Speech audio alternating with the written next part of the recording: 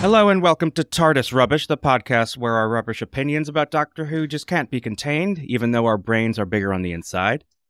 I'm Josh, and joining me today to discuss the second of the 60th anniversary specials is returning guest John. Delighted to be here. And introducing longtime Doctor Who fan and longtime friend Guy. Hello, everybody. Good to be here. Guy acted in a show that I made an embarrassingly long time ago, and we bonded over our mutual love of Doctor Who.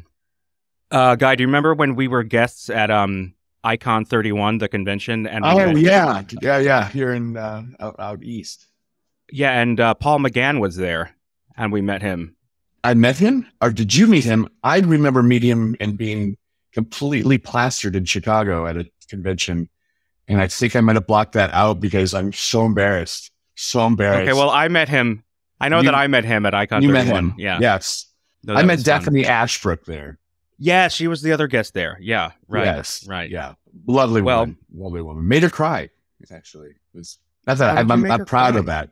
I told her what her role as Grace Holloway meant to me and how beautiful she looked in that slow motion sequence when she's running down the hall in her gown. She's just running in slow motion. Her bosoms are like just bouncing up and down. I'm like, as a gay man, I was like, this is really doing something to me. This is really beautiful. Anyway, so we just got to talking a little bit more, and we just cried a little bit. I have what she said to me on the wall, but we can get into that later. You can edit that out.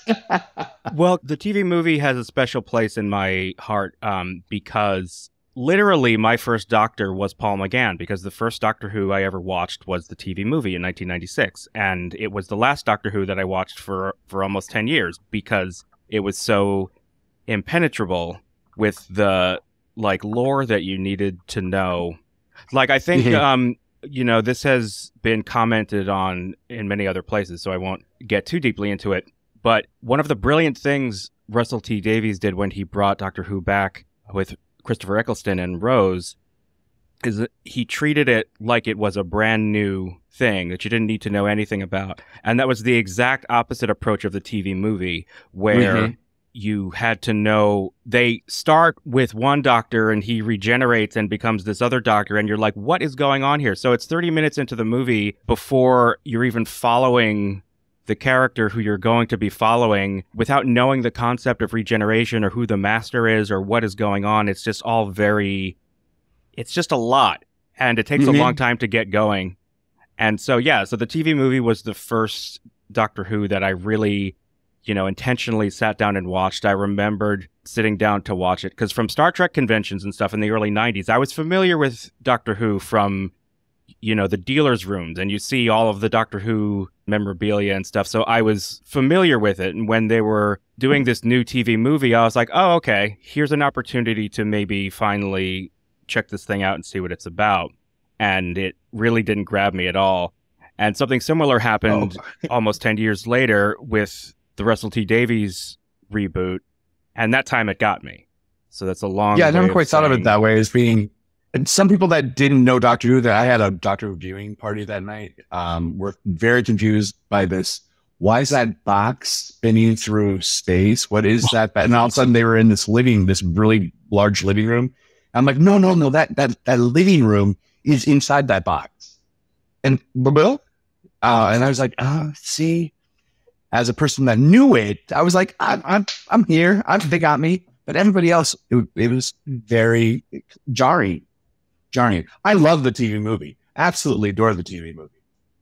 But we're not here to talk about that. We are not.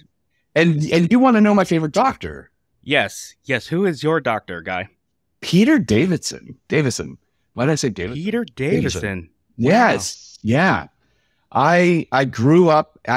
My older brother actually found Doctor Who when I was 11. I immediately saw, what is this show? It's weird. It was on PBS. That looked like it was live television. It didn't look like American television, and they talked really funny. But what I eventually learned, and I went to the TV guide, was that this show on PBS was called Doctor Who. And what I had just witnessed was the last 5 minutes of episode 4 of Robot, which is Tom Baker's first story. I thought I was hooked. My brother Chris, not hooked. I was hooked. And so in Minnesota, where I grew up, they just showed Tom Baker robots up until I think The Nightmare of Eden. And they showed that like just back to back reruns for like 2 years. So it wasn't, I didn't know anything until, because I only saw episode 4 of Robot. I didn't know that there was a Doctor before. I had no idea. And so when we went back to the beginning, I was able to see the first 3 episodes of Robot. I was like, who's this guy on the floor? I mean, John Pertwee. And I was like, wait, so this guy changes faces? This was like into the 80s. It was like 82, 83, 20th anniversary. PBS stations were getting more Doctor Who. And then I started getting magazines and stuff like that. And I was like, oh, there's a new doctor. Is there a new doctor? Is there somebody new coming up? Long story short, this new guy comes in. He's good looking. And no offense to Tom Baker, but he's, all teeth and yeah. Anyway. All teeth? This blonde bombshell who is mysteriously taking over for this quirky guy that I've been following for a while. I knew I was gay before I started watching Doctor Who, but this solidified the fact that I'm like, this guy, I would get into this closet with this guy and travel space and time. That's how I know. And Peter Davison just brought a kinder, more, I don't know. He was more welcoming. Tom Baker's approach was it was very alien, very, very almost aloof. You saw those charming, like, caring details. You're a beautiful woman, probably. That line from City of Death. He didn't act human, but Peter Davison I connected more with him. And so he's my doctor. Although I love all the doctors, but yeah, that's my doctor. Long story long. It's a wonderful choice. You and David Tennant. Yes. Well, he dove deep into his like of the Fifth Doctor and married the Doctor's daughter. So yeah, he went very deep. He married Peter Davison's daughter and is now his son-in-law. Yeah. Something that's really cool so far. I mean, granted, there have only been 4 people on this show so far, but so far we've had 4 different doctors, 4 different answers to that question. Usually, I feel like, you would get some overlap. But so what I'm trying to say is I think we have a good diversity of opinion here, and that's good for conversation. So let's get into it, guys. Wild Blue Yonder, the second of the 60th anniversary specials. John, overall thoughts? Well, overall, it was a great episode. It was unexpected in what it was. It was actually more of a standalone adventure, and it was one of the scarier type ones. Not necessarily just like, visual monster scary. It was a existential scary episode that had me sort of like, oh, they're adventuring together again. This wasn't just I assumed 3 parts. It was going to be sort of, this will be the tie-in episode that gets you to the final climax part of the story. And what we really got was an actual episode, like a standalone episode of Doctor Who, like it had just been taken from their seasons together. And I really, really had fun with it. And I don't know, something about the way it was done, I felt a little on edge, like, oh, Doctor doesn't entirely know what's happening here. Now, he does that a lot. We know that's the trope of the Doctor, is he goes, we are so screwed, and then he figures it out. But David Tennant in particular, it's like he's actually honed his acting even more, and he can pull off that look of terror and, yeah, I don't know what's going to happen now, really, really well. And I got that sense, yeah, this Doctor doesn't know what's happening. He's just regenerated. His TARDIS is acting weird because, okay, spilling coffee on the controls of the TARDIS, you would think with the incredibly advanced technology and be able to hop out of the universe type thing, they'd have a backup for that. But why put a coffee machine in the TARDIS, in the console? Things happen. But it was also very fitting because, yes, that's a very Donna moment, is that it's not something of galactic importance. It's the abundant enthusiasm and like, we have a coffee maker here? Yes, let's have some coffee. And then, whoops, TARDIS shakes, everything goes to hell. But I had a lot of fun with it. And I think we were just saying in the last podcast, and this is what I was really interested in, is that Doctor Who has their A story and their B story. The A story is like the monster, is the conflict, and it usually is a monster, or it's the villain or the master, whoever it is, and that can oftentimes be goofy.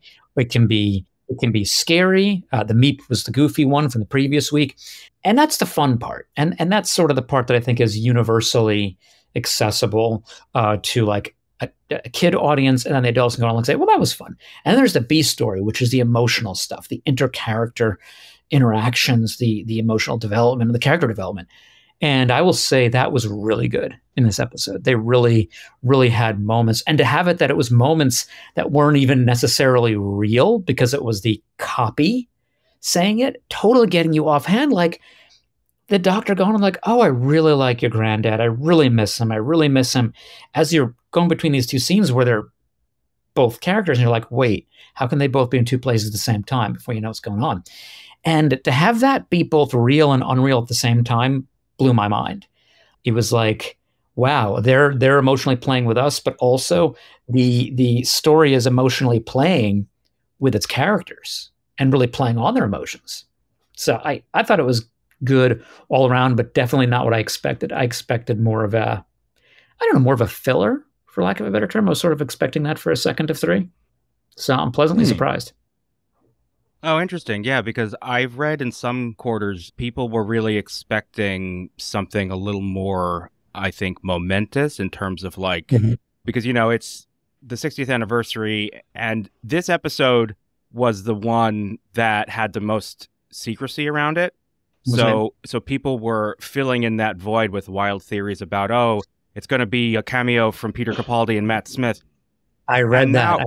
And now what we see is that the reason they weren't saying anything about this one is because to do so would have ruined the ability to just watch an episode of Doctor Who completely unspoiled and enjoy it that way.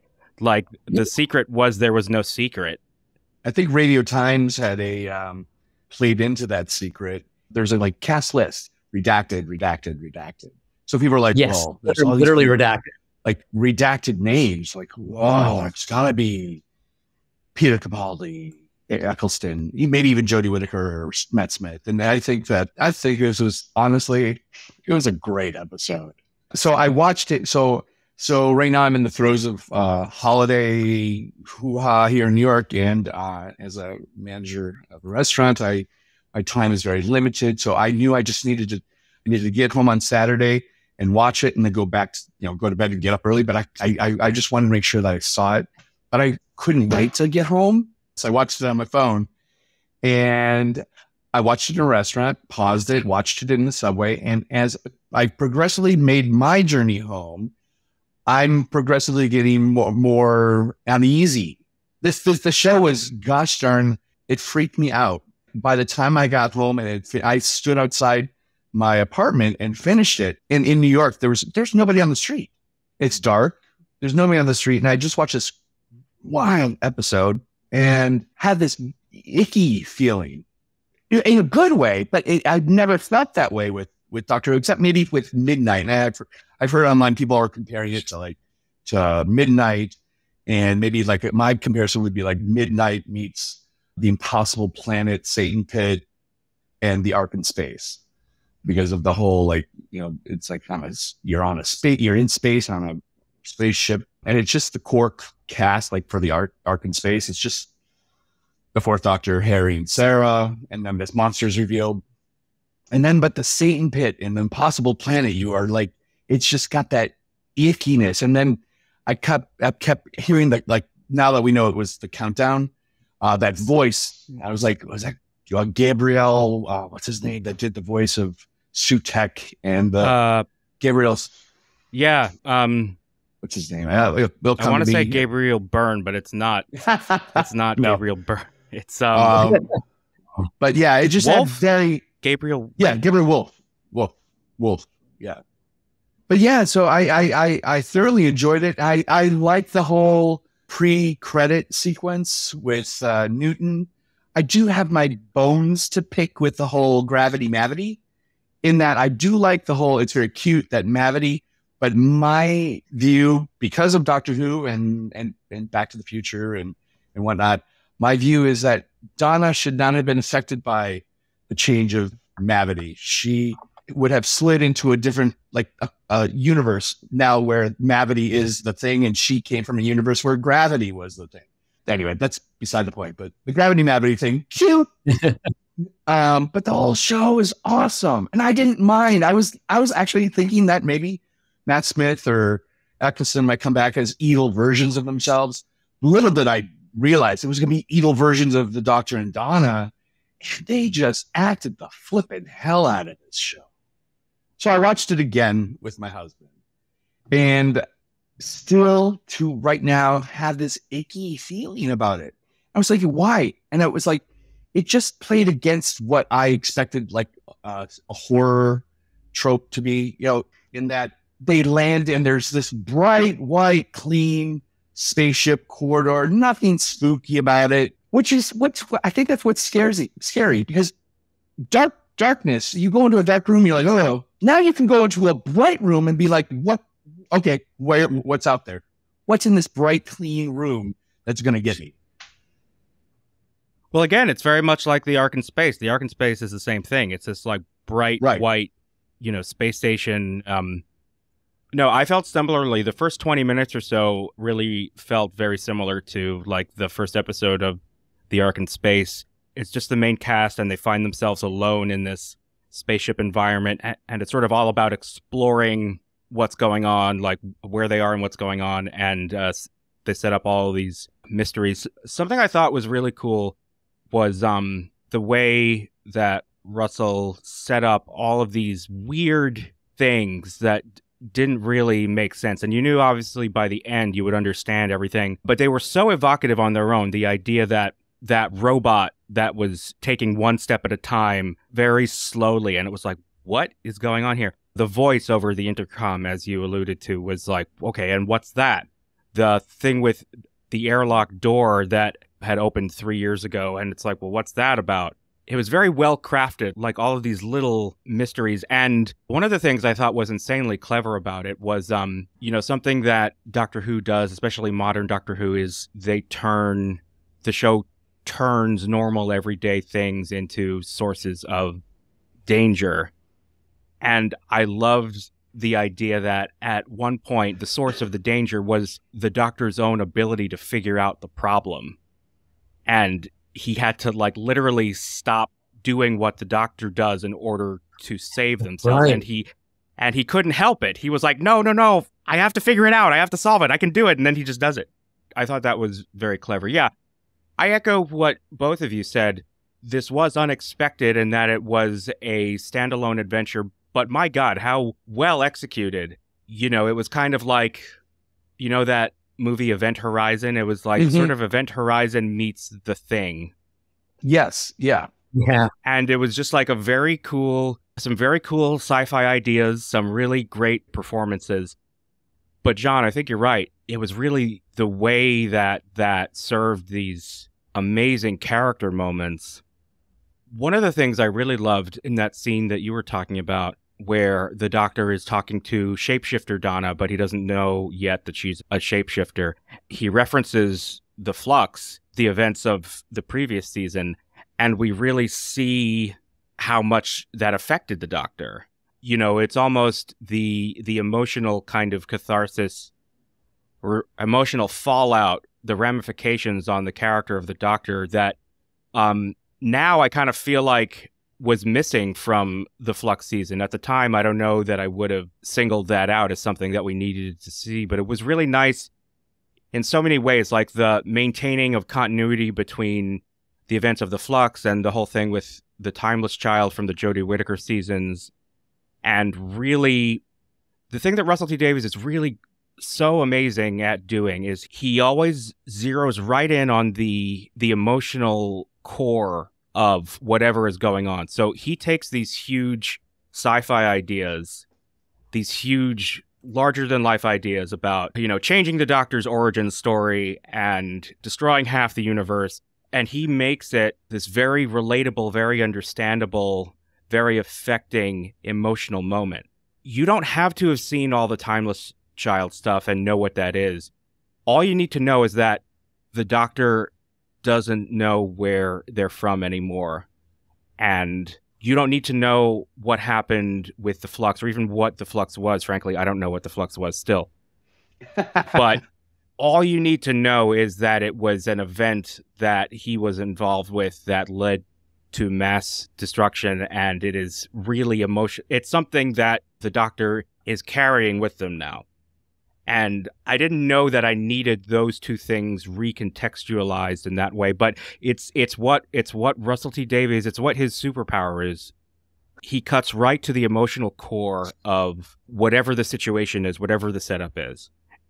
And he makes the audience care about it, and he brings the audience along on the emotional journey of the characters, and that's, I think, what he's so good at doing. And I almost feel like it was like Russell T Davies showing off a little bit. He was like, I am going to emotionally affect you and scare the pants off you. No guest cast. One massive corridor. It's just running in a big corridor. You know, no Doctor Who mythos to razzle dazzle you. He was just doing meat and potatoes Doctor Who extraordinarily. Yes. And I have to say that there's one moment where the Doctor is sitting watching Donna, and it's the let's just call it Beta Doctor, the Thing Doctor. He made me care about him. He made me care about him. Like when he was talking about Wilf and wanting to see Wilf again, the fact that I knew that it wasn't the real Doctor, but I cared about this creature. I cared about this thing that was wearing the Doctor's skin and had these memories. And I was like, dang, I mean, it's a really sweet moment that just kind of like, that we didn't get it. We never got it from the Prime Doctor. And until at the very end, I thought maybe the Monster Doctor wanted to see Wilf more than Prime Doctor. I think he admitted to it more. I think that was that they really got on with was that the Doctor had like towards the end of the episode when they arrive back in London and there's like the ding, they're here, and Donna says, "Oh, conveniently timed to get out of awkward conversations. You did that deliberately." He probably did. That was the thing about David Tennant's Doctor. I mean, I keep saying the 10th Doctor, but now he's the 10th and the 14th Doctor. He's incredibly deep emotionally, but has these walls up. And we get the juicy parts when those walls come down. And this was a method in the story to bring those walls down, because it was him, but it wasn't him. And he wouldn't have had the same control to be like, no, I'm keeping my defenses up. I'm keeping the walls up. I'm not going to quite share this. And he still is holding back from Donna. He's still holding back those little bits. What did you go through these last 15 years? Because all of a sudden, Donna's double remembers all of that, remembers everything he's been through for 15 years. And these have been a wild and amazing and painful 15 years for the Doctor. Actually, thousands of years. Thousands of years in his time, yeah. I think billions of years. Yeah. Well, if you recall, all these things. It depends on Heaven Sent. It depends on it depends on whether or not he literally lived through that, or if it was like all of it, or if it was just like a mind prison sort of thing. It's so much.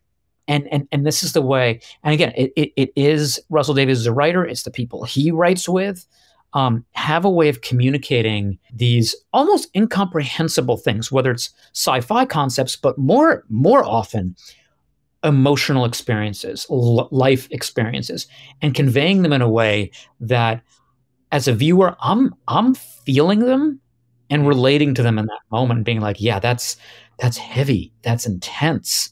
And not having to have it not having a flashback or not having a, hey, by the way, this was really intense, just telling you. Like it just works. It just, you feel like you're sitting there watching and go, oh man, that was rough. He went through it.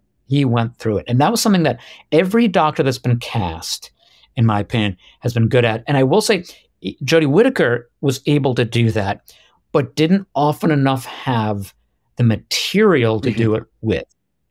That was the saddest part of those years of Doctor Who, was that you had an amazing actor, you had another brilliant Doctor, and not quite enough to work with that gave you the emotional side, that gave you the character side, where you felt, yeah, I'm really in this with them as a viewer. And I think the great storytellers make the viewers, the readers, part of the journey. You feel like, when you read a great book and you close that book and you close it, and all of a sudden you're like, whoa, wait, I'm back in the real world again. You feel almost, it's jarring. That's what I've been getting from the last 2 episodes. Yeah. Is a jarring feel when it's done like that. Oh, wait, I'm back in the real world again. I went somewhere else, didn't I? And I didn't even realize it as I was going. And I think I told Josh this last week. The test for me is, do I have my phone or my iPad out during an episode? If I do, and I'm like, oh, checking something, or there's a game or something, whatever, then I know I'm not vested. I'm not into it. And these 2 episodes, I've just been sitting there, patient, not having to fight any ADD tendencies. It's just like, nope, I'm here. I'm there for it. And that may be the greatest credit to what they're doing right now. And I'm sure that we have a particular sentimental advantage that, for us, it's going back to a part of the show that means a lot to us. But I think that anyone would appreciate it to a similar degree. And that's why Wild Blue Yonder had that as an effect, because it was unexpected. It wasn't the grand cameos of something that blow our minds. I think they got some tricks up their sleeve for episode 3, whatever they are, whether it's great. But I think storyline wise, and that was the end of this episode, is, oh, everything's going to hell, literally everything, and nobody knows why. I think, by the way, it has to do with Mavity. I think they messed something up, and now they're gonna be like, oh, wait a second. Yeah, well, let's talk about that, the Mavity of it all. Do we think that's a throwaway gag? Is it a throwaway gag? Is it something that will be dealt with in the next special? And or are people in Doctor Who just going to be saying Mavity for the next 10 years with no explanation? It can go either way with that. Yeah. It really could, because the Doctor would say gravity, and then she would say Mavity, and then it would be like, oh, wait. And that was a little confusing, guys. I was like, well, why doesn't she, she was in the same TARDIS, everything else. Maybe they'll explain that one away too. I'm very forgiving of Doctor Who, more so than many other shows, because they don't have the pretense of trying to literally make everything make sense. They just sort of say, yeah, this is Doctor Who. And you know what? We know that part doesn't make sense. Just go with it. Just go with it. And we as viewers, we're okay with that generally. Whereas very often, a show like Star Trek, they come up with a lot of technobabble, but they really do try to, do things. And that creates a higher bar, and it changes the way you interact with different shows. And that's something I appreciate about Doctor Who. And I tell people I'm introducing the show to, is like, listen, don't get too caught up on whether it entirely makes sense. That's not what the show is really about. But it does make sense from the character standpoint, from the way you go on that journey with them, and the emotional standpoint. And that's, again, where the episode worked, was that I was there the entire time with those characters through that journey and felt it. And I think that's why it's going to be really difficult when they say goodbye next week.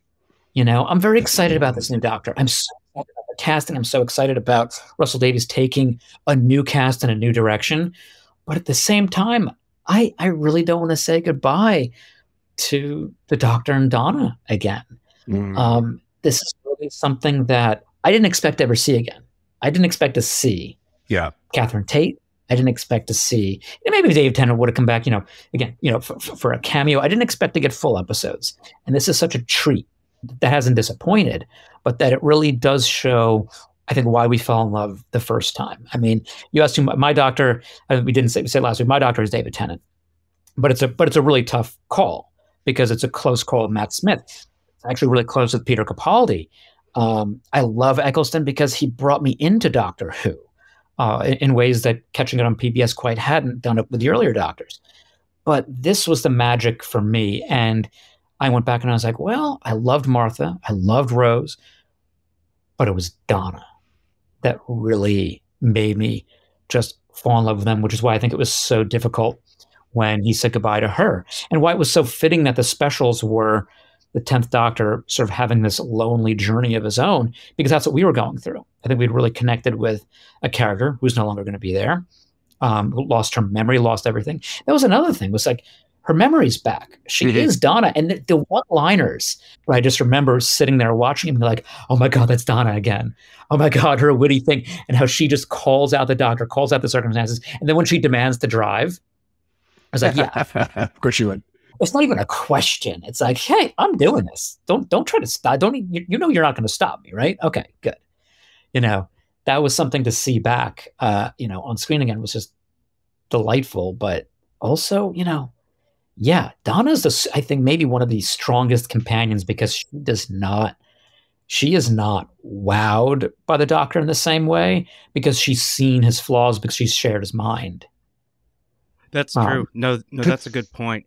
It's a really good point. Not only does she share his mind as Dr. Donna for that period, but even before that moment, they had that sort of, equal relationship, which means you see the Doctor in a different light. Not that it's like super critical. It's that you're getting a different perspective and getting to go on the journey in a different way that's a little bit more accessible as a viewer.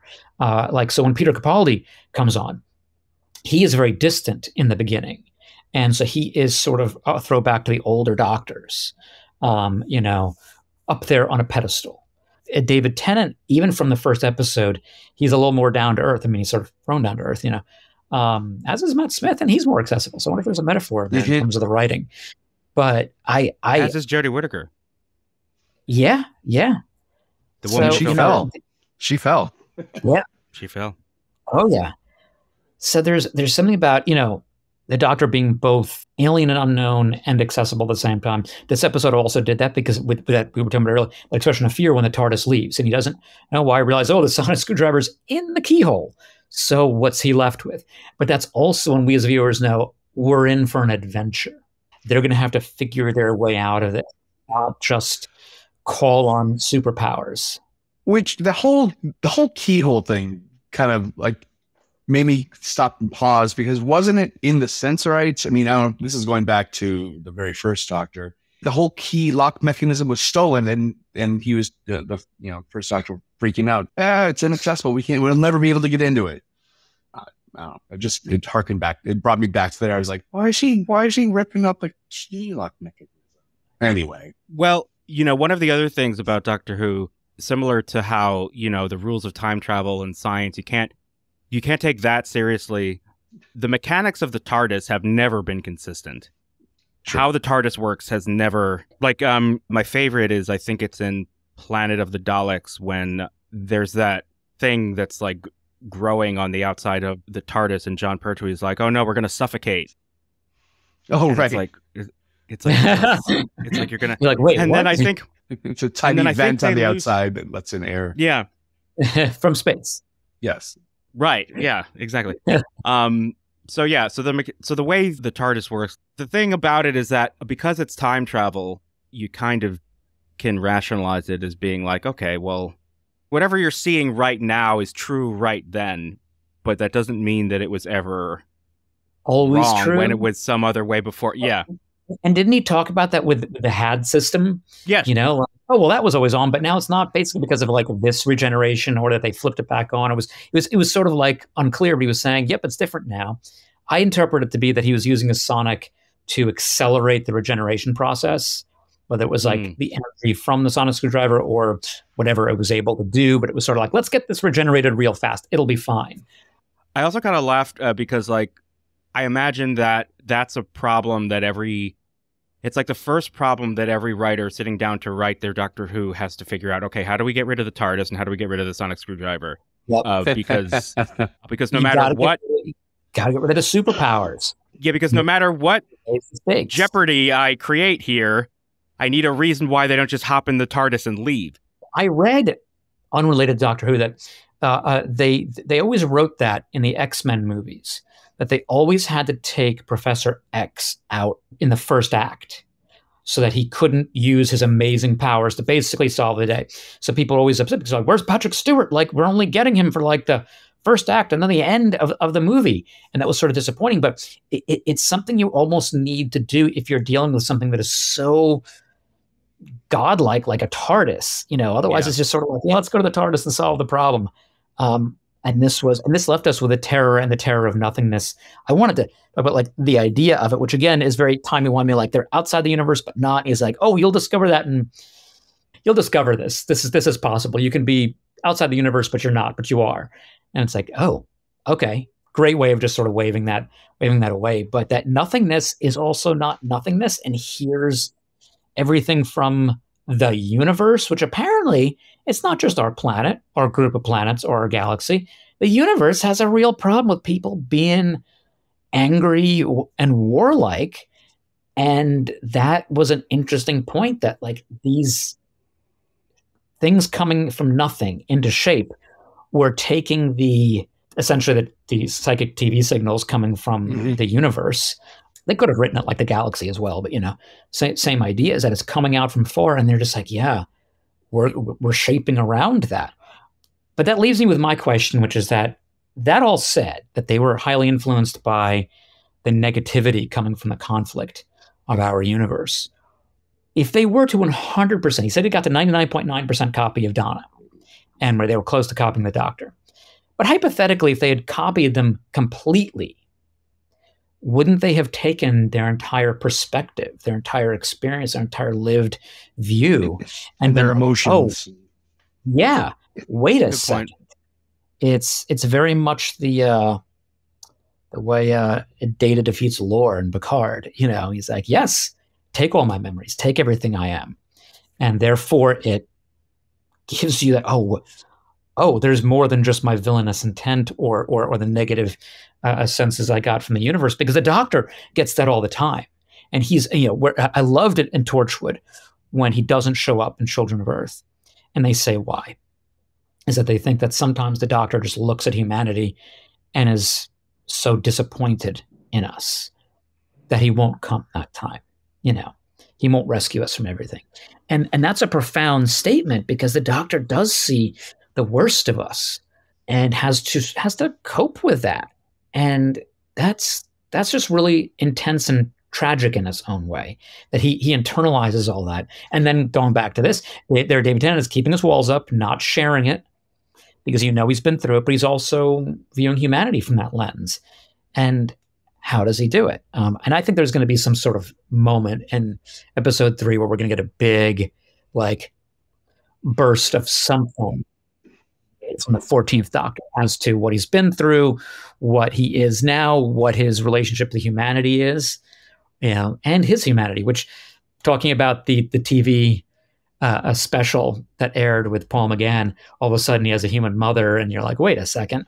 There's a humanity to the Doctor that really they nailed in this one. And what did you all think of the idea that it was like they just took a concept? It was nothingness, something coming from nothingness, and then the nothingness having trouble adapting to slow, like the concept of slow. Like that I thought that was just brilliant, because it was something I never ever thought about as both a storyline, but also as an alien type thing. And it was classic Russell Davies, and then it was like, something's off, and then there's the line, my arms are too long. My arms are too long. And, what does that mean? What? Yeah. How? And they're not showing you. They just say it, and you're like, all right, well, I bet her arms. My arms are really long. I was not expecting a really giant not that thing. And I was like, whoa, okay. The idea of something coming from nothing, to me, I think is a very evocative idea, especially because the universe is weird. And one of those things that is sort of the eternal question at the heart of, physics and really all of science is like, how did something come from nothing? I was thinking there was like a swirling mass of stuff that kind of coalesced in. Yeah. And then started traveling toward that which was attracting it. It's very nebulous. It's very No, totally. Yeah. Like, I think, sort of like an antenna will pick up radio signals, right? It's sort of like we meaning like intelligent life and our emotions and our psychic energy and what have you. We are sending out these signals into the ether. And the thing it actually reminded me of is, I forget, there's this experiment that was conducted where A scientist took the elements that were present in the atmosphere on primordial Earth, put it in a closed test tube, and then subjected it to bursts of electricity simulating lightning storms. And eventually, it spontaneously created amino acids. So there's this self-organizing principle that certain things will form from nothing given the right conditions. So this idea that the psychic energy that we are putting out into the ether would make something manifest from nothing kind of makes some kind of sense in a very abstract way. I mean, the only way you can talk about these things is in a very abstract way. The other thing, though, that I love about the whole notion of these creatures are the product of all of the hate and war and everything from life in the universe is that, again, it's very Russell T. Davies to me. He has this, like, nihilistic streak, this, like, jaded streak. It's like, I always remember the Toclafane at the end of Series 3, where it's like, so you're saying the ultimate fate of humanity is to turn into these disembodied heads in metal cases that will return to the 21st century and destroy humanity. Like, that's very dark.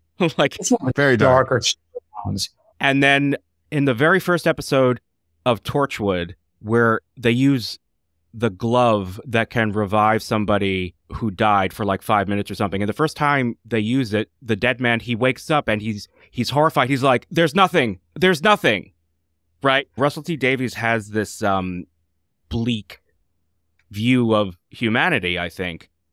And he never says that goodness and beauty isn't also there, but I think he thinks baseline humanity is pretty dark. And I think that comes through a lot in his, like, Midnight, like you referred to earlier. It's a brilliant episode, but it's all about how humans are really just terrified monkeys that will return to their baser instincts. Yeah. So for me, that was very of a piece with Russell Davies' other work. Isn't that the most interesting thing, though, about everything? And because you think of a writer looking at it and saying, okay, human beings are monkeys that just get scared and react as such. But then we're literally writing this stuff. We're writing these grand stories. We're writing about the Doctor. We're writing about the potential of humanity, the nihilism of humanity, all of that. And it always blows my mind, because that's always the greatest sci-fi, is that it takes these concepts, but then you realize when you zoom out from the process of actually just making the television show, what goes into that, then the vision and the creativity, the notions, well, what are we all about? Like, and that's something we can like go on forever about. Well, what are we about? Are we just the nothingness? Are we just the monkeys? But yet we can conceive of this crazy stuff happening in this show. But he talks about it. The Doctor mentions that Donna can hold two independent ideas diametrically opposite of each other and hold them to be true at the same time. I was talking to somebody right after the episode, that notion of humanity, two different minds, which explains so much of our current state in the world, where we can literally hold those two things as contradictory. And the Doctor pointing that out and being like, yeah, that's a weird human quality that all of you can do. And there we are. The very show is the manifestation of that. Russell Davies is so interesting because his previous years and years had this sort of nihilistic view to it, with some hope as well. Just this sort of like sense of like, yeah, we're going to go through it before it gets better. Then we're going to screw it up again. And it's sort of, rinse and repeat a bit. And Doctor Who's storylines do that. It's like, this is the best of humanity. It's like the Fifth Empire or something. I always remember that from the early years. And then it's like, then they mess it all up all over again. And they sort of restart. I think that's the writer's own like duality of like, we're going to do these amazing things, but we're also really awful, but we're going to do these amazing things. So like, where does it shake out? The Doctor sees it happen over and over again. Yeah. I mean, I think you have to, to be a writer worth anything, you can't shy away. You can't look away from the horrific realities that do exist. But at the same time, I think you have to also have the vision to see the beauty and the wonder that is also there, because otherwise you wouldn't be writing. Like, I think, not to get grandiose about it, but it's sort of like the exercise of making Doctor Who is the antidote to the nihilism. Yeah. Almost. It's sort of like you need a vessel to bring the beauty into sharper relief. And yeah, and I think Guy is exactly right. You need to be able to hold those two opposing ideas and believe them both to be true at the same time. Yeah. And I think that's a little of the authorial voice slipping in to Donna's or the Doctor's mouth. I think that is literally true of Russell T Davies. I know we're all going to be sad to see 14 and Donna say their goodbyes next week, but I am ready for... Well, yes, right, but are they? To us. But are they? Okay, fair enough. And there are many more anniversaries to come. Yeah. Well, I am ready. I am ready for some... Talk about that later. No, I've also heard spoilers. I'll believe it when I see it. I haven't heard any. I've somehow avoided spoilers. I didn't even know, this was going to be a multi-episode thing. I'd kept my expectations low. I was just like, I don't want to know anything. I don't want to build up to. So I didn't even know about the redacted stuff. But I did, for some reason, have it in the back of my mind that Wilf was going to make an appearance. Like, I don't know why I had that. And maybe it's because I had read about Bernard Cribben's death in 2022 and something triggered with that. But that was one thing I did hope. And getting that at the end was such a treat. I don't think I realized until I saw him on screen last night what he meant to me as a character. Because they really, again, you're like the emotional beats. They really set it up well in episode 1 last week, where they showed the difference between Donna's relationship with her mother now and previously. That it was similarly contentious and difficult and really not entirely healthy. But now it was because her mother was trying to protect her from remembering who she was, because that would kill her, because she could not take the memories of being a Time Lord. But when Donna had her first run as a companion, her relationship with her mother was really a difficult one to portray on screen. It was a bad relationship. Her mother was not supportive, was not kind to her. And her grandfather was the one who was the supportive one, went along for some of the adventures and showed this sort of unconditional love for his grandchild. And that was something that I didn't realize I missed so much. And when we see him, the door to the TARDIS opens, and you just see him sitting there, having waited for the Doctor.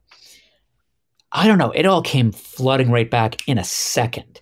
And whether that was my state of mind or just the way that he captures that role as an actor, or that the director did, I was just right back there. And it had a huge emotional impact on me. I was like, I tears when I was just like, it's like Wilf is back. Like, Bernard Cribbins is back on TV.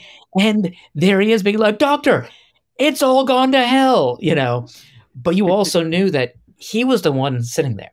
He was the one waiting. He's there for you. He was there for Donna in a way that nobody else was. And the Doctor knew that. I think that's why he had a particular love for him as a character, was that, oh yeah, he's there for everybody. And so we were left, even with a very brief cameo, this huge emotional impact. If you knew who this character was, otherwise it would be a nice little thing that happened. But I think for the rest of us who've, watched the previous series, that was a huge moment. That was a huge experience, even though it was only 45 seconds or a minute and a half or something like that.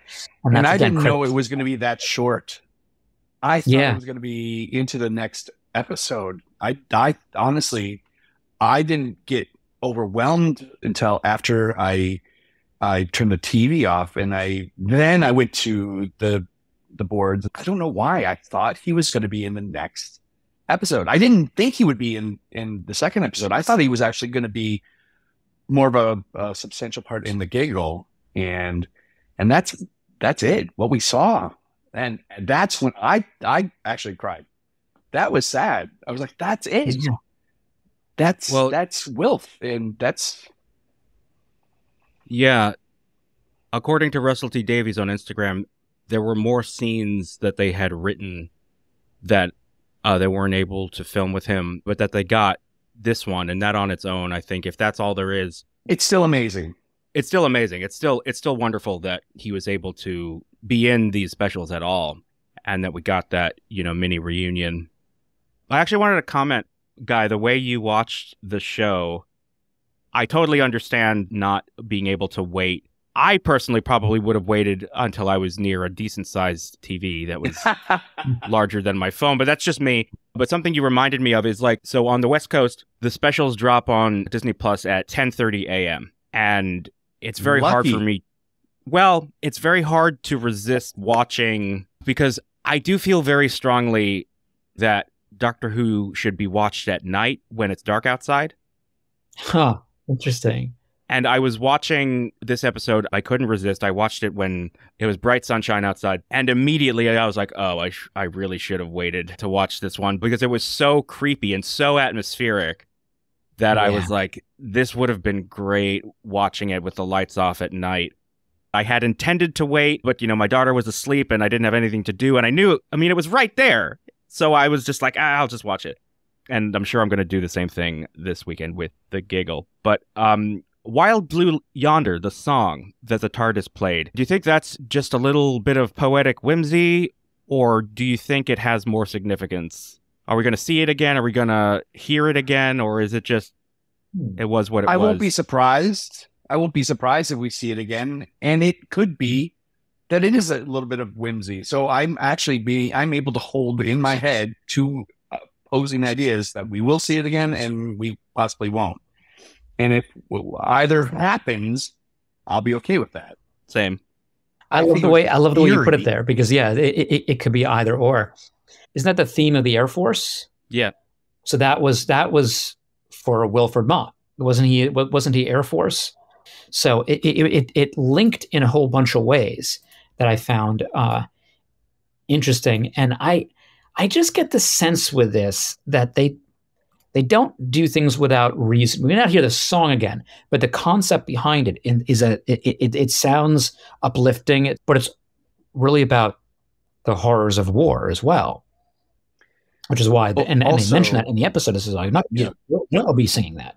So I think that's where we're going with the next episode. That's also the Doctor's journey with the companions. Is that you're going off for the Wild Blue Yonder. There's this enthusiasm. There's this a chorus behind you, and then there's also the reality of it and what you're also going to face and the hardship, the pain, the loss, because that's something Doctor Who does. Russell T. Davies came out and said that this was probably not a good episode for children. Like, that song is not a good episode for children to sing. I mean, it sounds sweet, and Donna's choir teacher made them sing it, and I'm sure it was very, it's a very uplifting whatever, but it's a marching, going off to war song. Just kind of like this episode. As an adult, this is the first Doctor Who story episode that I actually was basically disturbed by. I can't imagine seeing it at age 11 and a half. Yeah, no, it is quite frightening and unnerving in a very creepy, moody, atmospheric way. I was never at an age, I've never seen any Doctor Who at an age where it really scared me, which I think is both a good and a bad thing. I think there is something about the things that we watched and read when we were young that kind of scarred us and imprinted themselves on our psyches. But then again, I was a scared little kid, so if Doctor Who scared me as a kid, I probably wouldn't have kept watching it. So I think I'm watching it at the age appropriate time for me personally. But okay, next week we have Chaos, we have the Toy Maker, we have Neil Patrick Harris, we're going to see Ncuti Gatwa.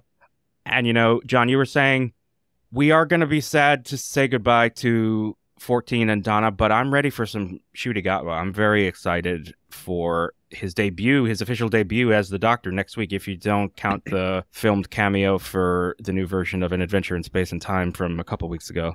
I don't count that. No, it's I'm really excited. Do either of you have any expectations going into next week? After this week, I don't really know what to expect because this week was such a surprise. It was a surprise in terms of style, in terms of it being a standalone episode. So I really don't know what's going to happen. I think this is going to be a bigger one, and it will be a goodbye episode of a sort. Here's my one prediction about the tone of the episode. I don't think it's going to have the tragic goodbye and sense of loss that the first goodbye to Donna Noble had, and that David Tennant's first regeneration had into Matt Smith. That was the I don't want to go. That was Donna Noble losing all the things we had just experienced with her as viewers. That I don't think we're going to experience the same way. And I don't think Davies is here to like, double punch us for that. I think it's meant to be more a bit of closure, but a bit of also like, yeah, we've brought back something. Now let's get you ready for the next adventure. And that's what I want him to pull off. And then if anything has to be pulled off in the next episode, it has to be a fond, bittersweet farewell that gets us ready for the next chapter in this adventure. That's what I hope from it. I hope they answer the question that's been asked a few times. Why this face? I'm expecting an answer. Yeah. Why this face? I won't be surprised if this whole thing from the regeneration from 13 to 14 isn't some kind of manipulation from the toy maker in some sense.